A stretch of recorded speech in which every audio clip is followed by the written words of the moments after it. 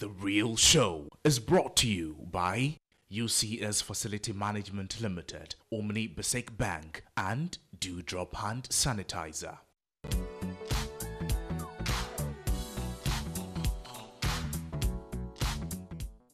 Welcome to the second segment of The Real Show, and we have Stephanie Benson in the studios. The amazing, the evergreen, forever young. I mean, I could go on, and you look amazing as usual. So Thank you you. speak for itself. So Thank you. My dancing look came in today. now you look so young. What's the secret? I do. I think it's because I feel good from within. Because when you feel good from within, it radiates. Shows, yeah. I really think I look my age. I just feel good from within. Oh, you look and so amazing. I think that's what people see, that person who's sort of happier, happy. Yes, and so can we know your Ghanaian name? Ha! Yeah. Okay, this is what I love. I love this part where everybody says, what's your Ghanaian name? Yes. It's a queer. Every time I say it, I have to do the whole thing. A queer or Hinewa esinim akotokre akwasahema. Whoa. I thought I knew it. I knew only Princess Ikea Hinewa. Wow, that's a lot. Nice. I know. Wow. I love my name. I mean, I don't know. I think all through growing up, my mother used to say it so often that it just rolls off my tongue, But usually, especially when I'm naughty, so. Oh, so anytime she uses it, you know there's trouble. Yes, I hear you need some money. Yes. All right, now let's talk You're about beautiful, music. by the way. Thank you. Thank Nice. you. Oh. Are you married? No, I'm not married. I'll find you someone. I just covered my face on screen. Oh, you're fun to be around. And let's talk about music. Okay, you seem to be rooted in jazz music. And you're seen as somebody who is very free-spirited, happy, lively, and sensual. Would you say that's because of the kind of music you're into? Or you're rooted in? I mean, initially, I was signed to a label that, made me do pop. Nice. Pop music, dance music. So I was predominantly a pop dance artist, but the kind of music I did, I knew that nobody would know in this country. So when I came here, I didn't even speak about it. But that's all I did, pop music and dance music. Jazz came later, actually. So no, I write what I feel. I mean, writing for me is easy. I studied literature, so I'm very expressive. And I write what I feel. So when I'm writing, it's just what my thoughts are. And because I love people and I'm always around people, I'm always getting to know people. I want to hear what people have to say. So I put that on into my writing as well. So everything I write about, it's not just my experiences. It's from people that I hang out with as well. Well, way back in 2014, I was a Malika finalist, and then we were in your mansion, you were taking us through music. My God. We sang some of your songs. You look familiar. Yes. And I was like, oh my God, it's been a long time, so it's probably anywhere a lot. You saw many faces, and so we it's went okay. into my wardrobe as well, didn't we? Oh, we went everywhere. Yes. I have a whole room, probably this, as big as this, full of clothes, and we were trying them on, weren't we? And we danced. We danced. We sang some of, you're fun to be with. But looking at, what I saw even at that time, is it safe to say that you actually live music? It seems to be more than what you do. Yeah, it is. I mean, I am music. I mean, the thing is, I always say that if you love music, you become it. So when people say you should give up, I'm thinking, what am I? I mean, it means I might as well just die. Because, because my soul is music. I breathe music. I walk and eat music. In my house with my children, we're always singing. We're always messing around. We're always coming up with some kind of ridiculous dance routine. And from growing up as well and with my children. So I think I could never stop doing music. The thing is, if I do it and you want to listen, listen. If you don't want to listen, that's okay too. But that's what I love to do. I can't give it up. I know. Well, you have a new single out. Tell us about that. Does that mean my time is up? Oh no, tell us about that. My music, okay. It's called Asamaba. Asamaba. Asamaba. Which is me.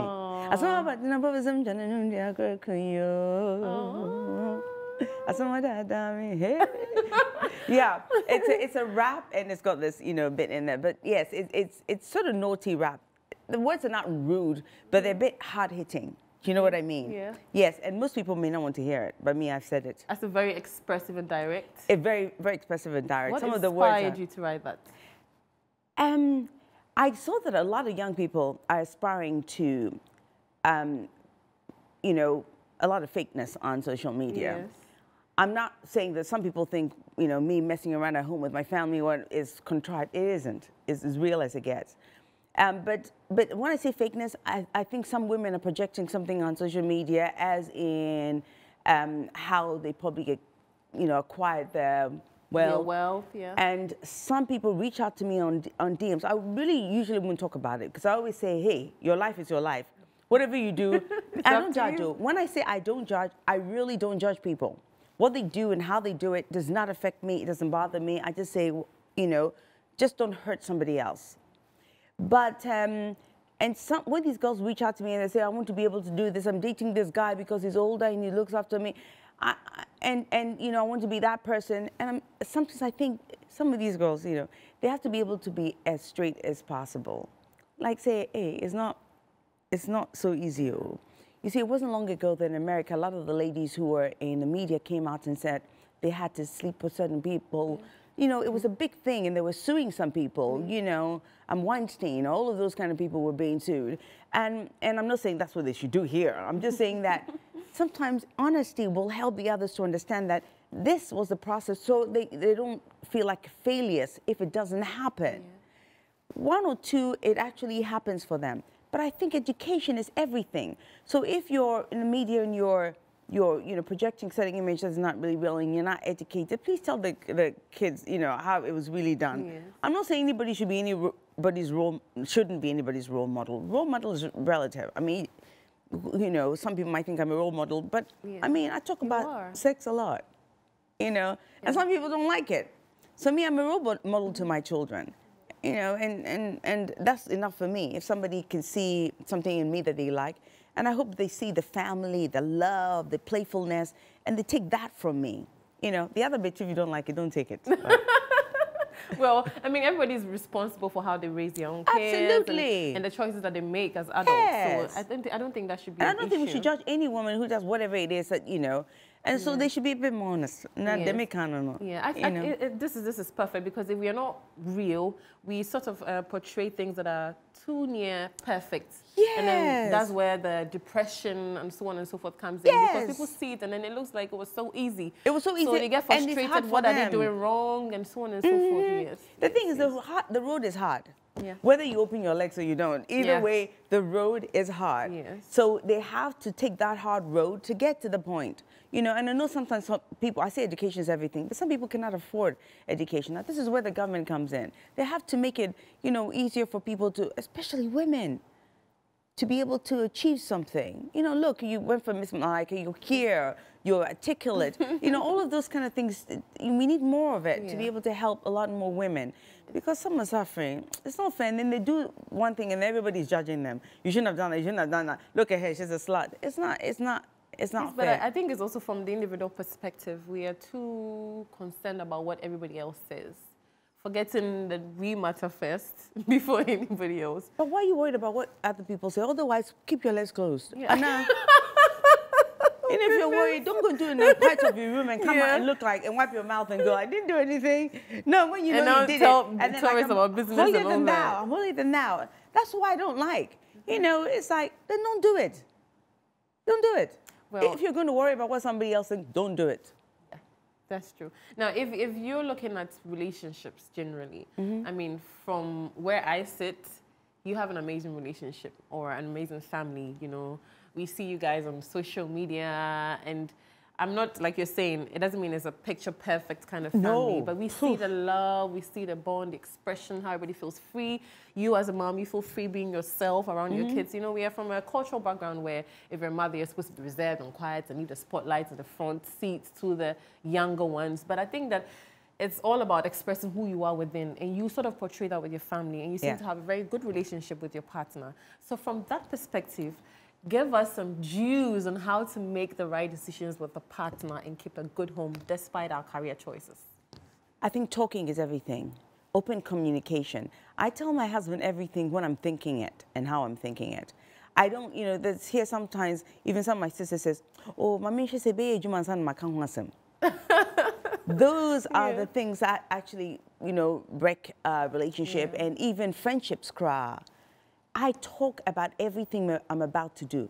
Some people think if you talk about it, somebody's going to curse you. Yeah. I mean, so what? If you're going to be cursed, you be cursed. And I don't, we believe in God. Yeah. We believe that God looks after us. We go to church to pray that this man is going to take care of us and keep us safe. So why are you scared? Do you see what I'm saying? We're always scared. We live in fright and fear, You're right. We live in it. But then we say we're God-fearing. So surely that man up there is going to guide your path. I believe in God, 100%. I believe that whatever I say, and if I say to him, I say, hey, I need you to guide me, please. I talk to God like a friend. I go, hey, now what's happening? Oh, mommy. Those are the kind of conversations. Yeah. We have our own personal line to God. Why are we looking to somebody else to tell us what we should do? Yeah. I think have that conversation with him. Nobody's better off closer to God than you are. Definitely. I think you, if you believe in God, then he's there with you all the time. Definitely. That's what we represent. That's so I amazing. believe that. So whatever I do, I consult him in my head. Sometimes, well, I don't listen. But, you know, may I be honest? Yeah. Sometimes I think, well, it's human to be that way, so. Yeah. But I think when it comes to family, I'm honest with my children. I talk to them about everything, anything. If I'm angry with their father and they hang around, kids are not stupid, they hear. Yeah. So even when, and they see. So when you're angry and you have moments, they see it. And if you're quiet about it, that's when they start to get quiet about their relationships. Yes. So if they see them a bit irritated, I'll call my children and say, your father's annoying me. He really is irritating me. And they say, Mom, you're too harsh, or Mom, yeah, I know, I think Dad did not understand that thing. Maybe. And then it that's sort the of helps to release the It tension does. a It bit, releases the tension straight away. Not calling a friend and talking to them about it. Yeah. Because that friend will give you some terrible advice. Yeah, You which know, may you go don't wanna against hear. you. Yes. All right. So I talk to my children right from an early age, and they're not silly. Communication. And also with my husband, I don't shout at him. All right. It doesn't matter how angry I am. I go outside and I scream. And this is a fact. Like, like scream. You're so and fun I come to and I talk go, to. okay, now we have to have a conversation. Yes. Monotone voice. Like, okay, you know, if you don't do this, I put the threats in there somehow, though. Yeah. You know, it's still in my quiet voice. Well, let's go back to your new song. Yes. Yes, so we're going to have to listen to that. Oh, I'll be so amazed if you can do like a live session through it for us.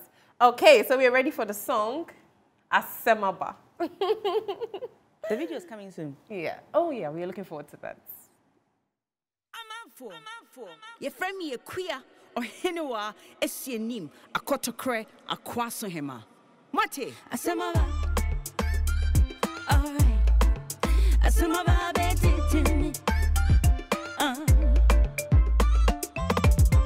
Asemaba, down. On the rover, some magic Jimmy. Alex Kirsch Productions. I bro, I stepped in a Asemaba, Ghana fool. Many being a mama miss Riska or crying. You do think I came to fool or what? My son dear, I can't walk to school da. Otherwise, me the book who bet you chow in so funny. I'm speaking in tongues, bringing out true facts, prepping you for the real stats. Listen, let me break it down to you. Asemaba. Alright. Asemaba, Betty to me. Do you like to hump? You made it on your knees with a rubber dub. Confessions on the floor, your nails still raw, your mouth so sore, your lollipop broke brothers take you up to heaven. Tragic face like an accident. Oh, hold up for the president. Jealousy fixed in your eyes. Envy eating you up inside. Way, I'm rolling in it. I'm making money as you're faking it. I got the dough to make you come. I ain't a fool, bitch. Everyone likes to talk, but I don't give a hoot. Takes more than your tits and ass.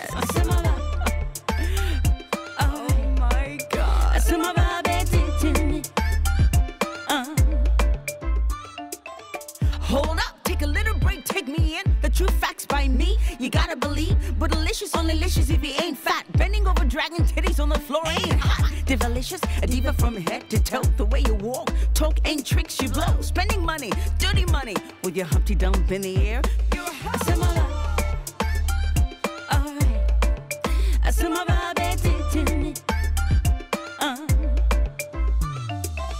Freaky ass again, why did you can't lose broke? Us dude you hump, your go-to spending on your hard and dollars, tricky shit like you're sexy, your big belly hanging, sucking fat from your gut to your ass for a doggy lover. Don't lick clit up pass. Oh, hold up for this bitch Stephanie. One dress will buy your car, you hold your dime top. She just didn't say that. Asemaba, Betty to me.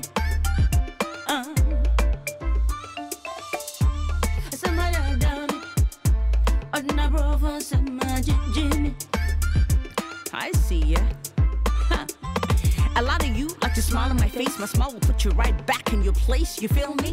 You're rolling in with the fat dude. I'm rolling out with the rocks with my big Johnny. He licks puss puss. Oh Johnny, oh Johnny. Yes, and I like it. In polish. Oh, that was lit. Like it's getting hot here. Because I was trying to skip some of the words because But this is lit. This is lit. This is lit. Thank you, thank you, thank you. A summer bar by Stephanie Benson herself. She just turned up the heat in here, and I'm like, okay, we need to close because it's Friday night now, It's and Friday you just night. started the party. I'm going to Fridays, yeah, in Sakumono now. Okay, that's now what I'm just like. you heard that on the real show, so you can catch her there. Yeah, catch me there. Come and let's hang out and have a drink. Oh, we've had an amazing Fridays session. bar in Sakumono. Okay, so Friday bar in Sakumono, you can come there and have a session, come party with Stephanie herself. And we've had a lit segment tonight. And my name is Mahalia Bamford. Catch a repeat tomorrow, 8:30 p.m. same time. Have a lovely weekend.